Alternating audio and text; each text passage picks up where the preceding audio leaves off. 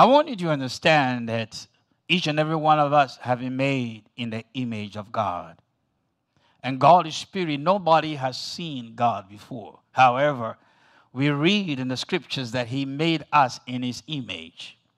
And so when it comes to the things of God, it is very essential that you cultivate a certain mindset to reach out by faith to touch this God. Hallelujah.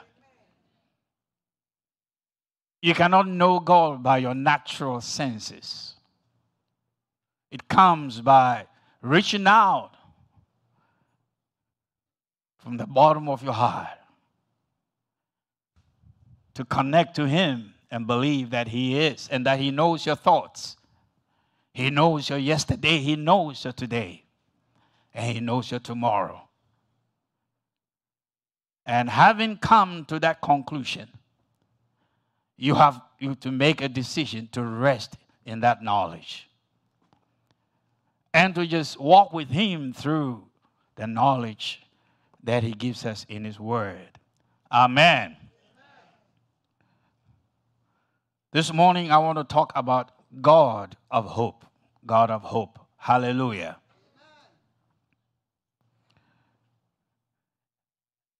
I want to read some things that I wrote down here. The biblical definition is just one definition of hope. Hope, according to the Bible, is a confident expectation and desire for something good in the future.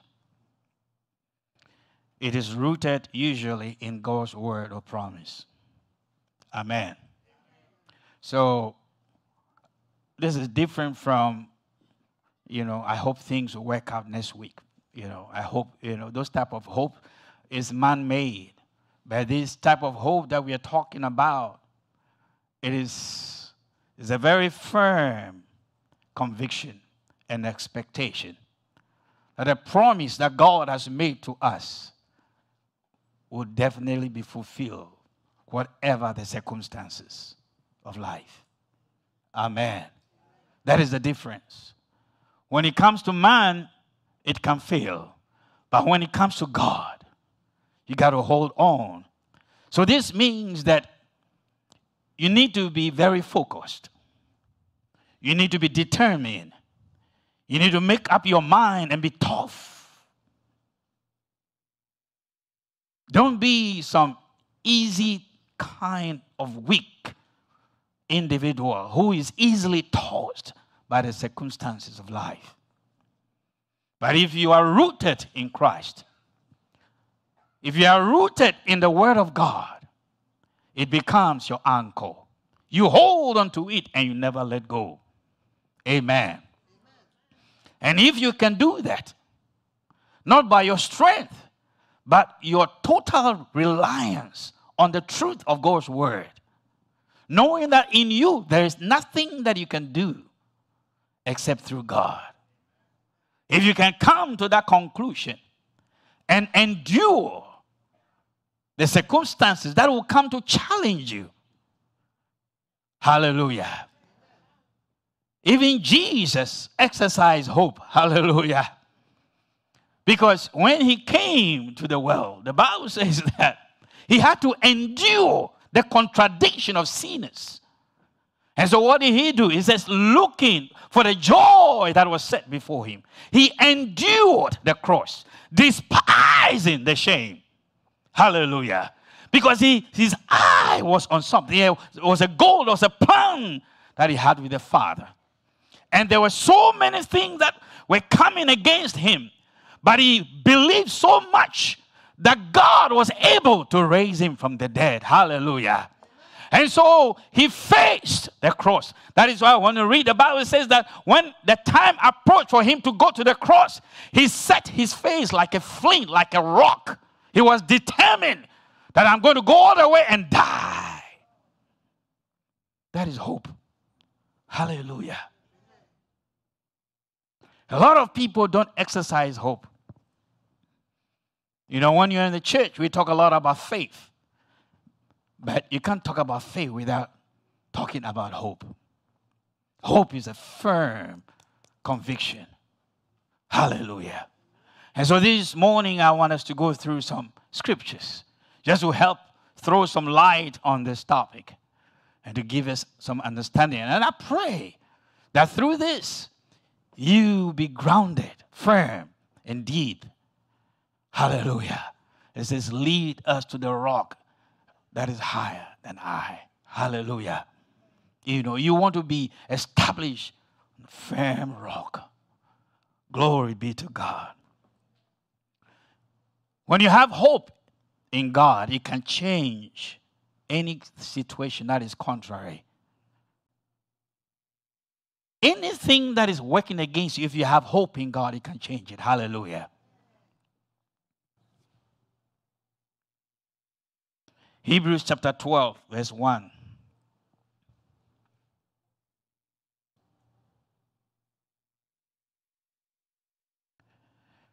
Hallelujah. Hebrews chapter 12 says, wherefore, seeing we also are compassed about with so great a cloud of witnesses. It is very, very important for you to understand that statement. What the Bible is saying is that in this world, as a child of God, you are not alone. There are observers who are observing your life. These are the people who have gone before us. Abraham, Isaac, Jacob, David, and all those people who have gone. If you read the Bible, you find in chapter 11 how God has decided that they will not even be made perfect until we have come to the when everything has become complete and they gain that resurrection body. We all come together as one body. Hallelujah. But they exercised faith in Christ. And they went through believing and trusting God. And now they are standing in the grandstands, if you will. It is like they are cheering us on. And they're saying, don't give up. Some people give up so quickly. I don't know what you may be going through. But look, every family has an issue. And ever since I became aware of good and bad as a young man, I've seen challenges. I've seen it. I saw problems bloom and sometimes they are overcome. In my own family growing up, I saw it. Problems come and they go. The way you handle it is very, very important. And ever since I became a child of God, I have never been without any kind of challenges. There will always be some challenges that you have to deal with in life. Always. And when we marry, even there, the challenges are more. They are more. It seems like, when you marry, everything is just like, roses, bed of roses. But guess what? It doesn't take long before certain things, because it is like two different individuals who are trying to live together. And they all have different backgrounds and stuff, and they come together. And sometimes it's very hard. It's very difficult. But when Christ becomes the center of our actions, it makes a big difference. Hallelujah. That is how we defeat Satan. When we hold on to the word of God. Amen. And the families that we have, we all have different challenges. But I'm here this morning to just draw your attention to the importance of having hope in God. Hallelujah. Because if you have hope, then you must work towards it. You must not leave everything to just chance. Because it is only by faith that you can please God. Hallelujah. Without faith, it is impossible. And faith and hope, they work together. So, let's go through this again. It says, seeing, having come to the understanding that there are people or spirits, because in this sense, they are not physical beings anymore. They have been called, they have died and gone, but they are still existing because we are eternal beings. And so the Bible says that since we are surrounded by this cloud of witnesses, what does that mean? Witness. When you call somebody to stand in the witness stand in court, the person is come to testify that, oh yes, I know this man, I know this woman, and I can say X, Y, Z about him. I can tell you for fact, and I have to swear and make an oath that everything I'm about to say is the truth and nothing but the truth. So this cloud of witnesses are people who have exercised faith in God's word. They have experienced all the challenges that you can even imagine that humans face. When you read the book of Hebrews chapter 11, you see a whole list of them. And they were able to overcome.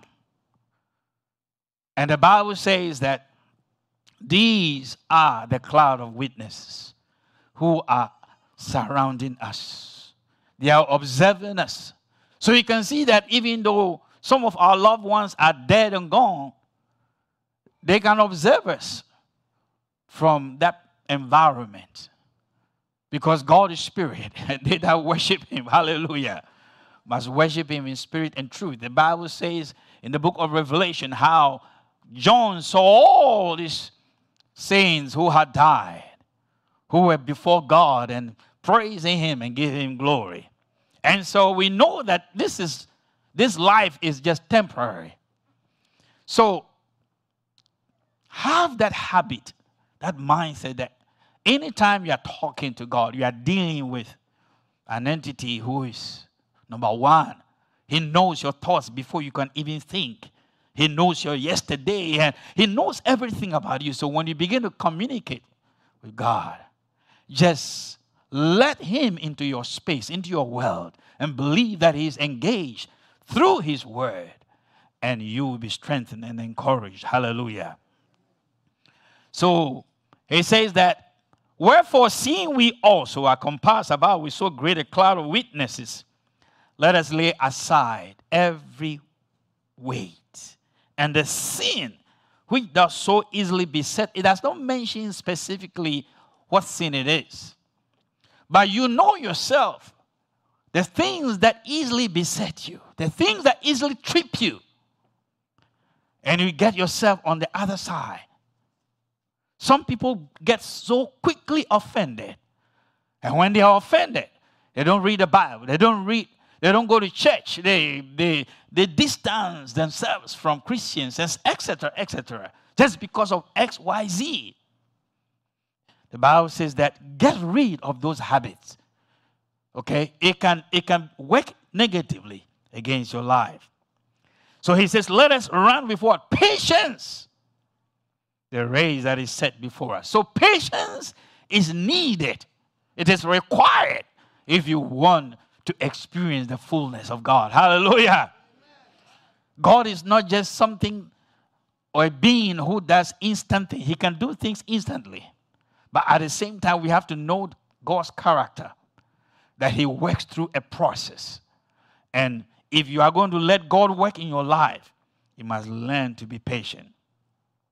And when we are patient, when you are in the process where it is inconvenient, what you need to do is in verse 2. It says, looking unto what? Jesus, the author and the finisher of our faith, who for the joy that was set before him endured what? The cross. A cross is what? Painful thing. He was nailed. He was punished. And his whole body was cut. All over, front and back, from top to bottom. He suffered. And his side was pierced with a sword, a spear. And his hands, they nailed him. So the Bible says he endured. How did he endure? Because his eyes was on the finish, the prize.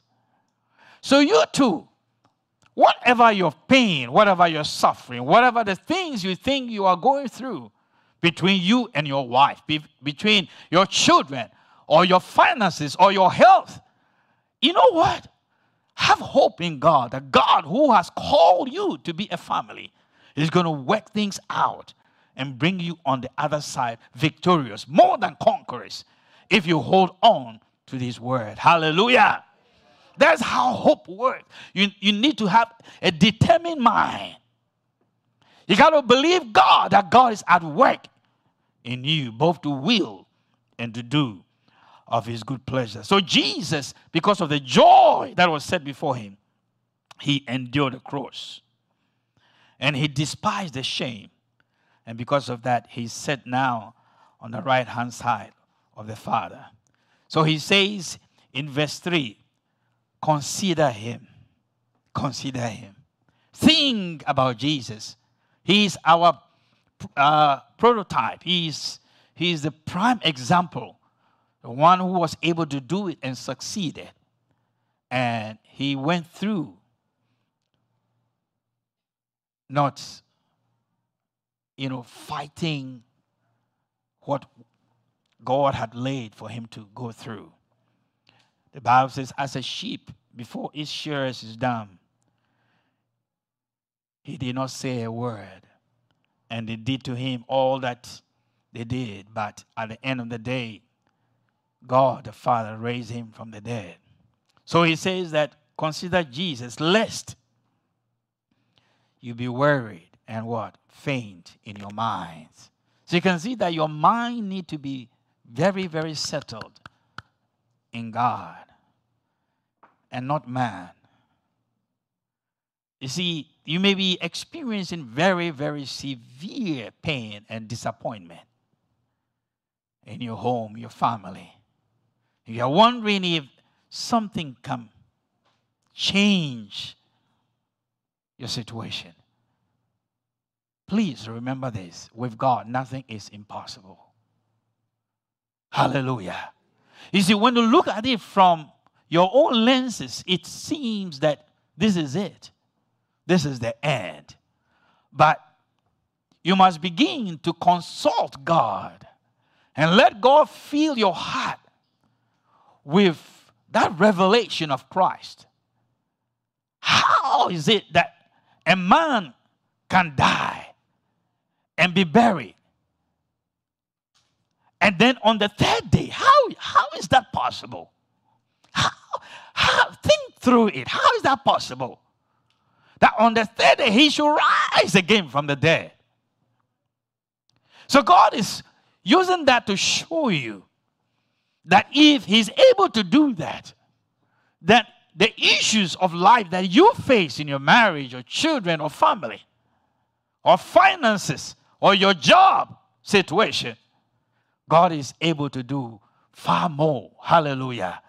Those things, they are nothing for him. He can do, and this is what makes God what? Holy. God is holy in the sense that there's nothing, everything that you can imagine, he can do it. That's what makes him holy. He's pure. Most of us, when we go to the store, you want to buy some whatever product, you're looking for quality because you want to pay money for something that is worthwhile, that can go a long way. And when you buy a product which is not very good, it doesn't last. But when we are talking about God, God's products, they are always eternal. They are perfect. They are marvelous. They are wonderful. Hallelujah. And they will outlast any other thing on the surface of the earth. Hallelujah. Real hope, when you have taken hold of hope, it brings joy and peace in your life. I want you to understand that. Romans chapter 15, verse 13. When you want to exercise hope in God, one of the the cardinal signs that you see in your life is that you are a person that is always full of joy and peace and happiness. You don't see gloom on your face. You don't walk about like you are carrying the weight of the world. No, because the joy of the Lord is your strength. Hallelujah. So the Bible says in Romans 15:13, now the God of hope. So our God, apart from many other things, He's a God of hope. Hallelujah. Now the God of hope fill you with all joy and peace in what? Believing. Believe. Believe. Let your heart embrace the truth of His word, that you may abound in hope. Let it overflow. Don't let your confidence be diminished. Things may, how is it possible that Mary and Martha, their brother Lazarus, first he was sick and was very ill, and then he died. And so, humanly speaking, that is the end. When Jesus arrived on the scene, what did they say? If only you had been here. If only. Because you are thinking as a man. But Jesus, when He came on the scene, He says that if you believe in me, you see the resurrection. Because I am the resurrection and the life. Man, Martha and Mary look at, what are you talking about? Hallelujah. And a lot of times that is how the word of God comes to us.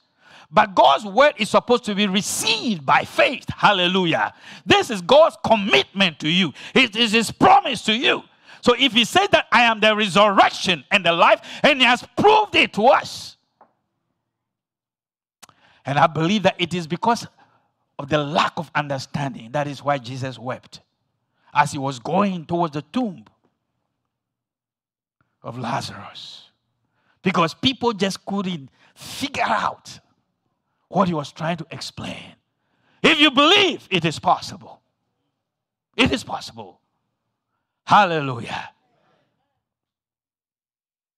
And you see how the mind and logic will work against you. Oh, he's been dead for 3 or 4 days. Oh, he's thinking right now. Oh, there are worms. Oh, come on, let's not do this. Come on. You are going to just embarrass us by opening this tomb to try to get... No. Jesus, no. You see, that is all human thinking. Logic. They were not in the dimension that Christ was coming from. God is spirit. Always remember that. And so when God says something that He can do, better believe it and work with it. Hallelujah. And so it says, abound in hope. Let it overflow. Let your life demonstrate that no matter what is happening, you are the happiest person on the earth. No matter what is happening, you will continue to love one another. No matter what is happening, you continue to rejoice in hope. Hallelujah. It says, now the God of hope fill you with all joy and peace in believing. I plead with you. Sometimes it's very important when you come to church. Take a pen and paper. There might be a scripture that we'll read, and God may want you to go back and look at that scripture again for that week. And let God speak to you. Hallelujah. He says, that joy and peace, let it abound in hope. Remember, hope is that confident assurance that something that you desire in the future is going to happen. So you are looking forward to it with all concentration through the power of the Holy Ghost. So the Holy Ghost helps us. Hallelujah. There is something that is called vanities, something that is vain. Anything that is vain is something which is really, it has no substance. Hallelujah. So I want you to look at something in Scripture to help you just understand this subject. So I found out something in the Bible called lying vanities. Lying vanities. These are false imaginations that are not rooted or grounded in the Word of God. When you see, some people tend to believe certain things because of society and culture, or because of your experience. sometimes you want to use your experience to override God's word and truth. So that becomes a false imagination, which is not rooted or grounded in the word of God. False imaginations can lead us far from the will and ways of God. Many people have been deceived by these lying vanities. And like Jonah, they paid a great price for their spiritual detours. We must bring our thoughts captive to the obedience of Christ and make certain that the information we believe is in agreement with the word of God. Amen. In Jonah chapter 2, verse 7 to 10, you remember Jonah. God told him, go to Nineveh and preach to the people. And Jonah packed his things and he ran away from God, supposedly, thinking that he could escape. That is called lying vanities, because look at what he himself said. He says, when my soul fainted within me, I remember the Lord. Hallelujah. Because he had run. He didn't want to do what God asked him to do. But when he left, problems began to arise. And that's what happens typically. When you are drifting away from God, your problems will compound. You have more and more difficulties. You'll be wondering why God. Even you can fast 21 days, nothing will happen. Hallelujah. You see, something about fasting I want you to understand.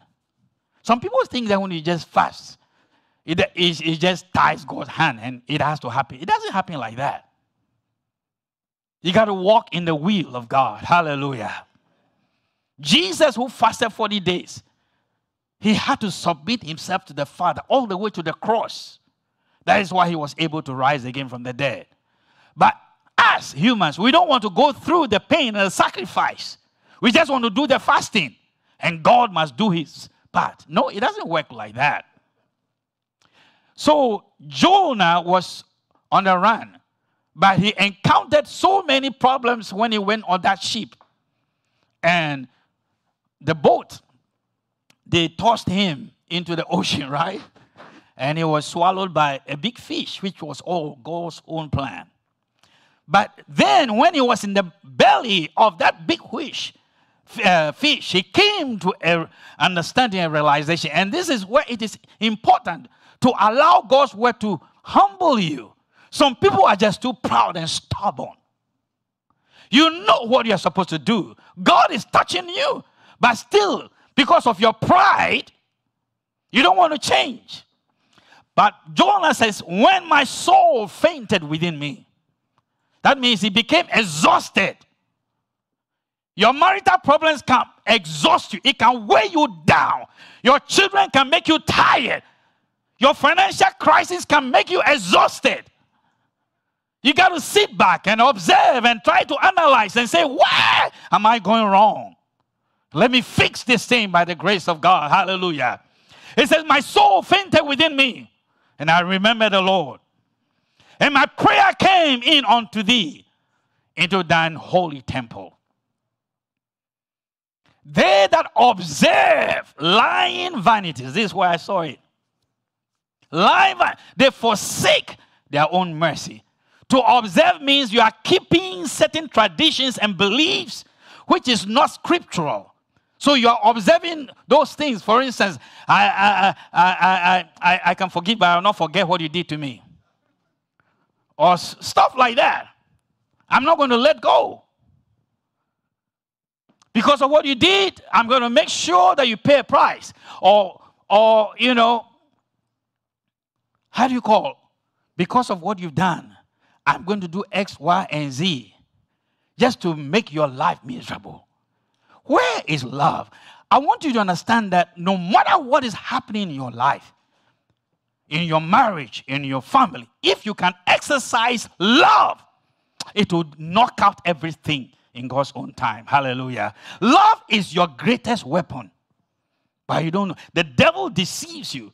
How is it possible that through love, God should come into the world? And then Satan, thinking that Jesus was weak, crucified him. But it was through that love that took him to the cross because he wanted to redeem us. God the Father raised him from the dead. Hallelujah.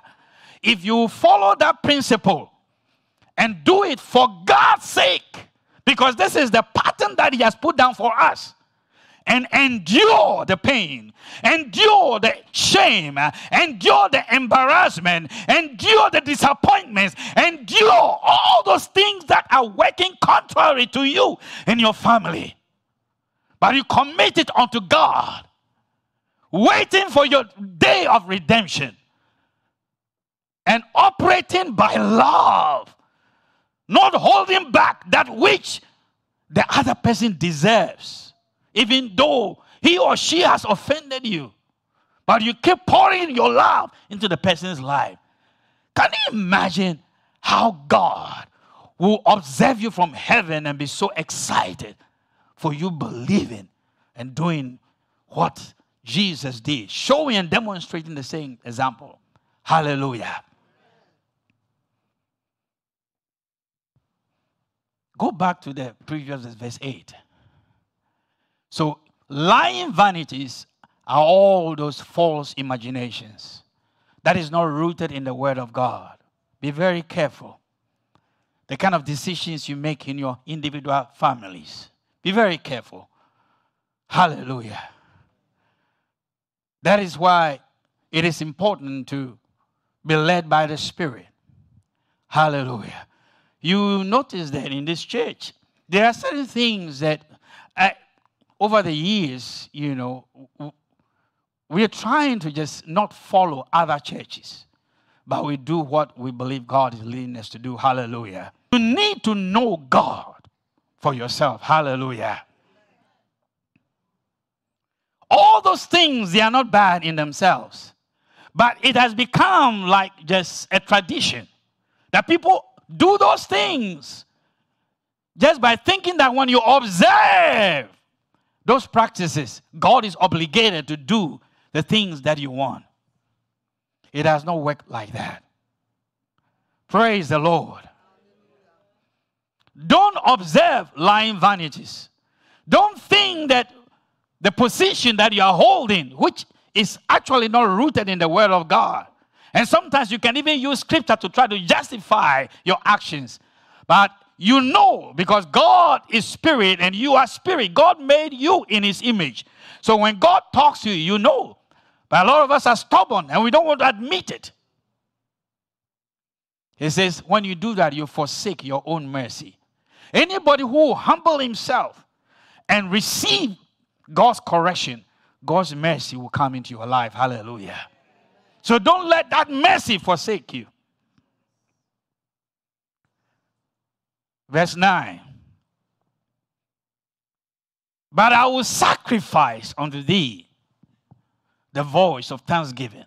That's the next topic I'm hoping I can work on if all goes well for next Sunday. What it means to make a sacrifice of thanksgiving. Sacrifice is like you're cutting, you're killing. We need to get into those understanding and bring them and see how it fits into this narrative. Because for you to praise God when things are not right, it's not always easy. Hallelujah. But God is requiring it of us. To thank him and to praise him, even when things are not right. So in this context, Jonah found himself in the middle of nowhere in the ocean, where he saw himself that he was going to die in the belly of the whale. But he began to change his language. And he began to offer unto God sacrifice of thanksgiving. Because he realized that at this point, man, I'm dead. And when he did that, the Bible says what? He recognized and he began to, sing these praises and say things to God. Let's look at verse 10. So after he has said that, is all no verse 10, right? There is. Yeah. Go, yeah. And the Lord spake unto the fish, and it vomited out Jonah upon the dry land. Hallelujah. So you can see that when he was in distress, he began, when he came to his realization, he began to praise God. He began to thank God and say, God, I missed it. But I've come to the place where I'm acknowledging you that you are the answer. You know the best way out. I'm not feeling very happy about it, about what is going on. I didn't want to go and preach in Nineveh. God, I didn't want to do it, but you know what? I see that your wisdom is far greater than mine. And if I don't yield, I will miss your mercies. Something like that.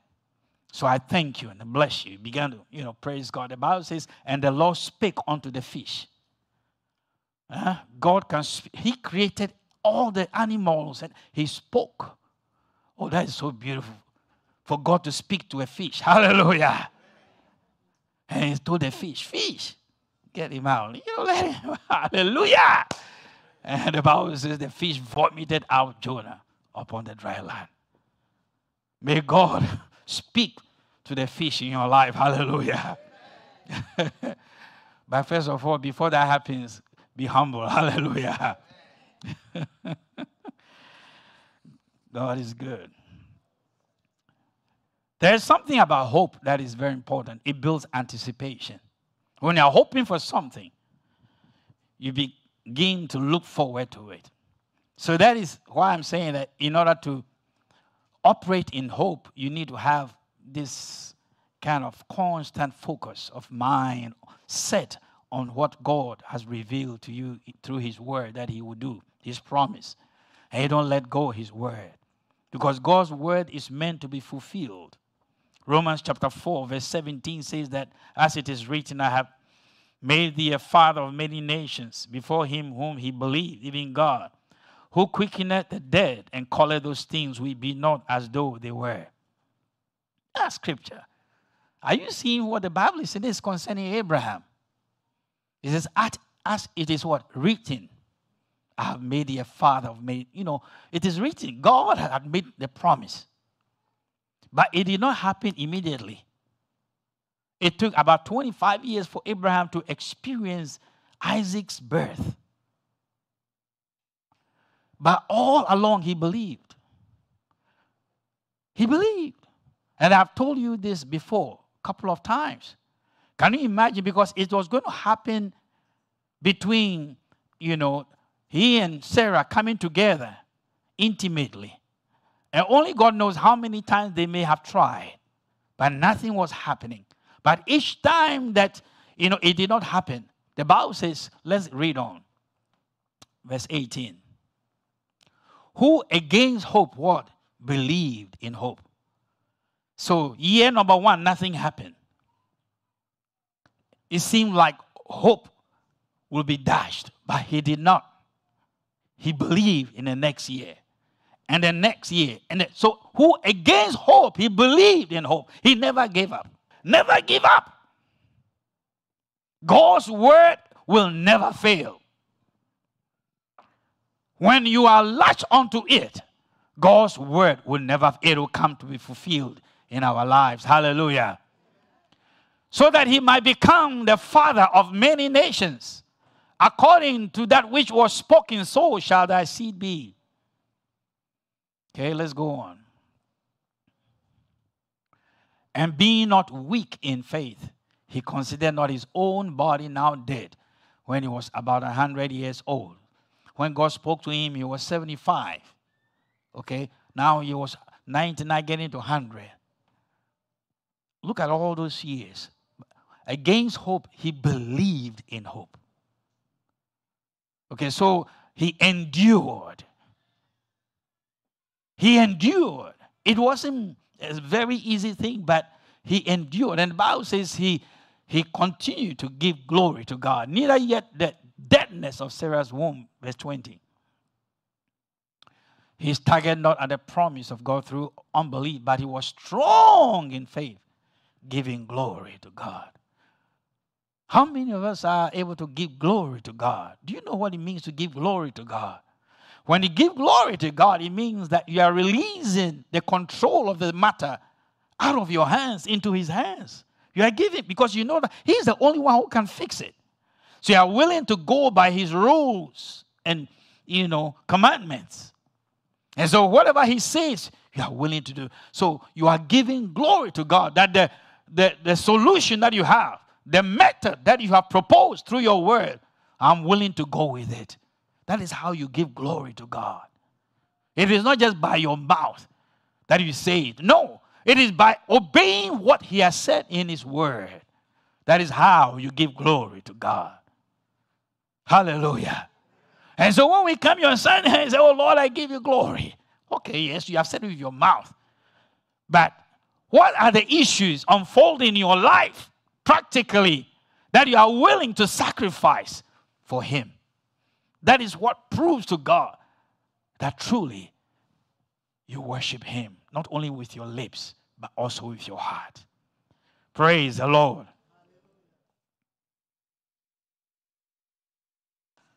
Verse 21 says, and being fully persuaded that what he had promised, he also was able to perform. May God speak to you. Psalm 146, verse 5. He says, happy is he that has the God of Jacob for his help, whose hope is in the Lord his God. Happy. So when God is your hope, you are not a miserable person at all. You are always happy because, it's not a big deal. You know that God is going to take care of things. But when you don't release the situation into his hands and you are trying to control it by your own methods, okay, then it's going to be a burden for you. It becomes difficult to navigate or to maneuver. And so even happiness will not be there in your life. It will just be an appearance.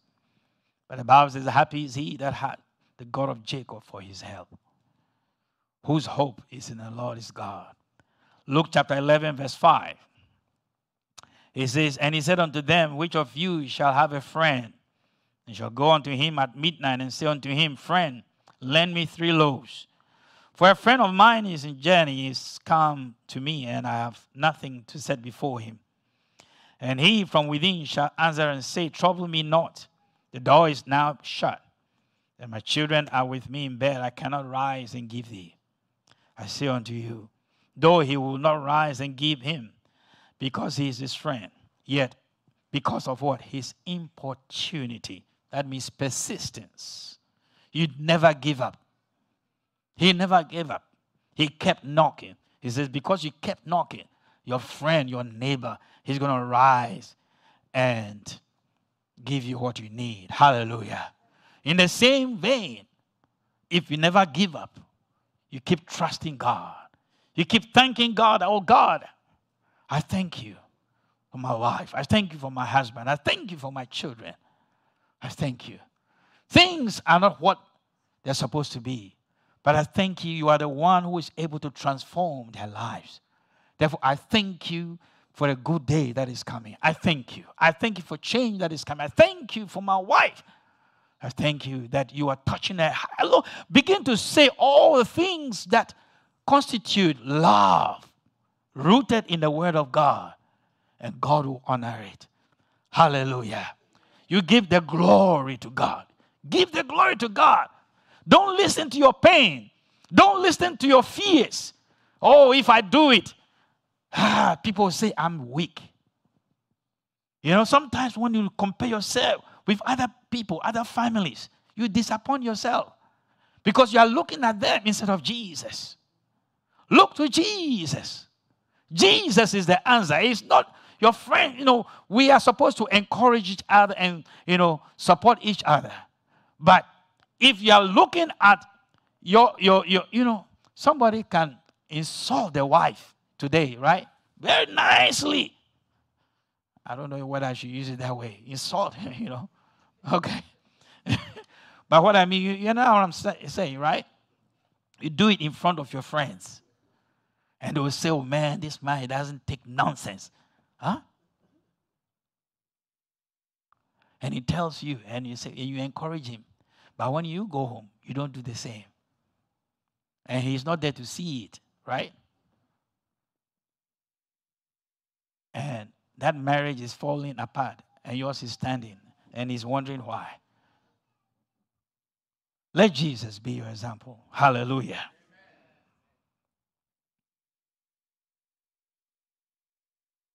Tenacity of hope, that is endurance. When we talk about endurance, tenacity is more than endurance. It is endurance combined with the absolute certainty that what we are looking for is going to transpire. Tenacity is more than hanging on. It is more than cliche. It requires deliberate effort to focus on the matter or situation with absolute certainty that God's eternal help will come true. Therefore, all fear is removed from our heart, and we are free to hang on to his truth. Praise the Lord. And I want to show you one example in the book of Ruth, chapter 1, verse 14 to 18. And they lifted up their voice and wept again. And Orpah kissed her mother-in-law, but Ruth clave unto her. Clave, that means she not let go. And she said, behold, thy sister-in-law is gone back unto her people and her gods. Return thou after thy sister-in-law. And Ruth said, entreat me not to leave thee, or to return from following after thee. For whither thou goest, I will go. And where thou lodgest, I will lodge. Thy people shall be my people, and thy God, my God. Where thou diest, will I die, and there will I be buried. The Lord do so to me, and more also, if aught but death part thee and me. When she saw that she was steadfastly minded to go with her, then she left speaking unto her. Hallelujah. So we know that story, Ruth and Naomi. You know, Ruth's, the husband passed away. And she was in a foreign land and decided to return to a native Jewish community. But these two, maids who were in the house, they wanted to return with them. They said, no, these were foreigners. Don't go. No. He said, no. They said, no. One of them returned. But the other one, Naomi, we know that from the Bible, this other one who is a foreigner and who came with Ruth and settled, through her, that lineage was Christ born. Hallelujah. She said, your God will be my God. Your people will be my people. I will never let go. She loved the relationship. The reason why I'm bringing this passage to you is that when you have a very strong relationship with God, it makes your hope tenacious. Is that an English word? Yeah. Becomes very strong. You don't easily break down. So don't let your issues break you down. Okay, however difficult it might be, don't let them break you down. Just hang on to the word of God. Separate yourself from the issues that are happening and cleave or attach yourself to the truth of the word of God and let God's word be true and every man a liar. Hallelujah. That is how you give glory to God, because now you have shifted from the issues and with your own ways, you have left them and you are holding on to God's method. And when you do that, you give him the chance to glorify himself in your life. Hallelujah. Revelation chapter 3 verse 10 says that because thou hast kept. To keep means you are tenacious. You are very, very determined. Because you have kept the word of my patience. The word of my patience. So you can see that believing God's word requires that you be patient also. Because things don't always happen instantly. Some things take time. It says, I also will keep thee from the hour of temptation, which shall come upon all the world to try them that dwell upon the earth. So you can see that in this world, there is going to be a lot of things that will try all of us. I mean, Christians. Okay, so some of the things that you are facing today is not necessarily because you are bad. It's not because you are, I don't know, God has kind of like, I believe that God has allowed these things and you can make a change. And all that is required of you is to just believe God and let God be true. Hallelujah. Matthew chapter 16. Real quickly. It says, you remember the story of Jesus and the disciples. It says, who do men say that I am? You know, and some were saying that you are a prophet, etc., etc. But he says, you the disciples, what do you call me? You know. And Simon Peter said in verse 16, thou art the Christ, the Son of the living God. He said it with his open mouth. He opened his mouth and said it. And that is the part that a lot of people miss. You have to be in the habit of saying what God has said in his word. Don't just be thinking it, but also say it.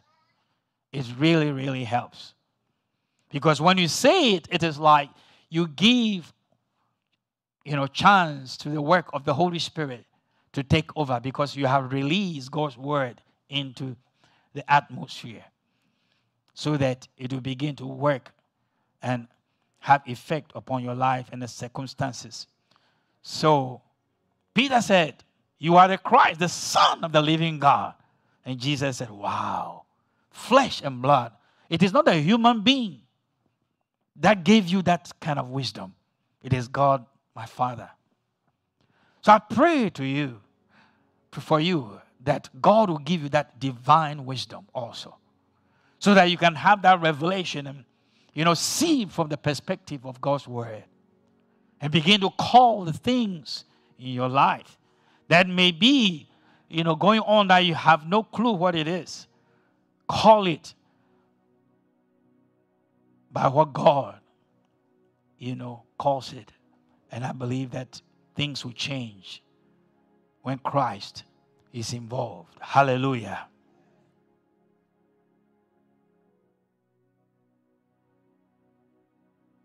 The last but not the least, Luke chapter 1.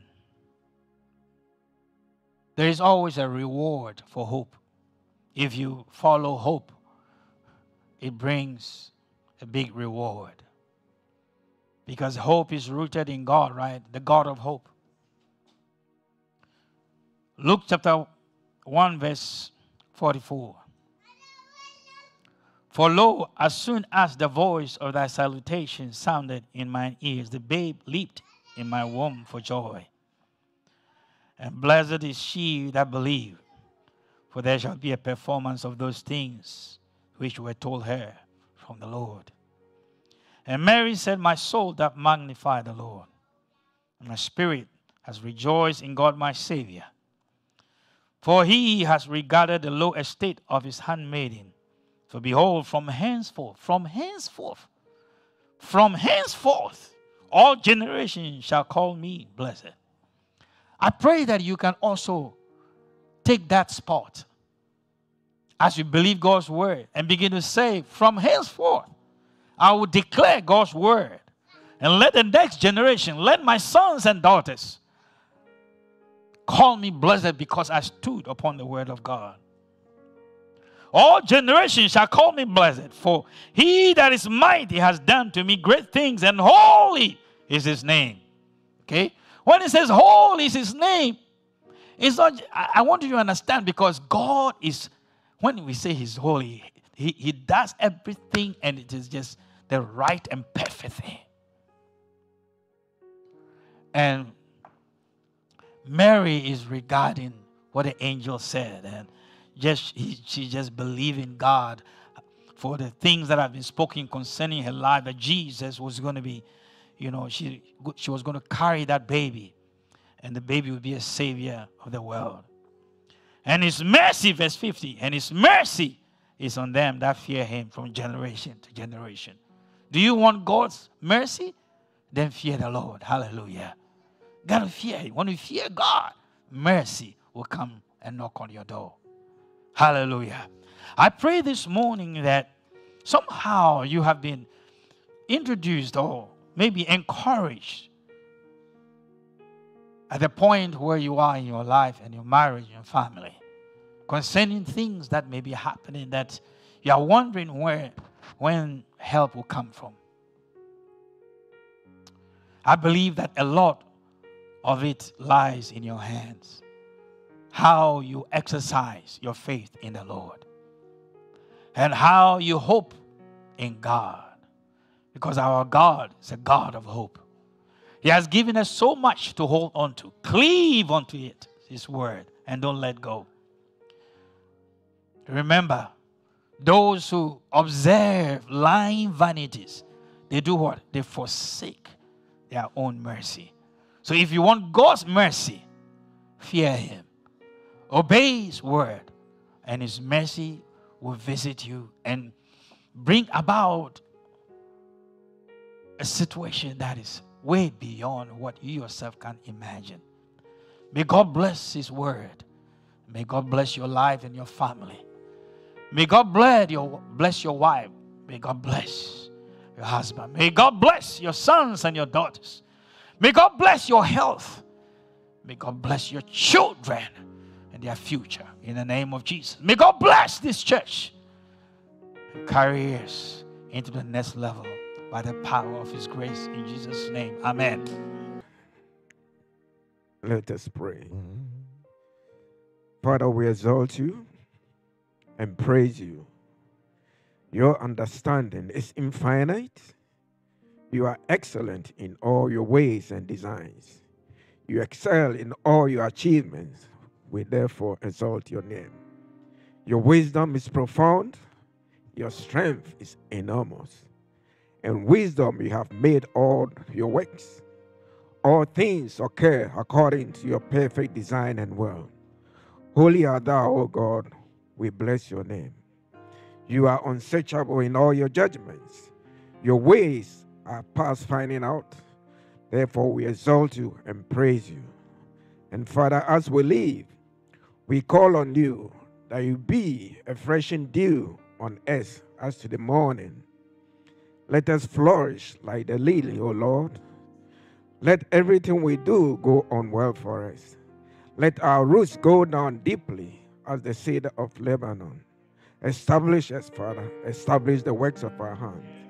Let our branches spread out in every direction. Lord, bring success to us in everything we do. Let our beauty be as the olive tree. Yes, grant us good health, O our Lord. And let the sun of righteousness rise and shine on us. Let us be under the healing wings, Almighty God, of yours. May we go forth as the morning, as the cows leaping from their stalls, Lord. Let your joy, O Lord, fill us and lead us. May you favor us and protect us. We bless you in Jesus' name. Amen. Let's share the grace. Let the grace of our Lord Jesus Christ, the love of God, and the sweet fellowship of the Holy Spirit be with us now and forevermore. Amen. Surely, goodness and mercy shall follow us all the days of our lives. We shall dwell in the house of the Lord forever and ever. Amen. We shall live and not die, but declare the goodness of the Lord in the land of the living. Amen. And God bless you all.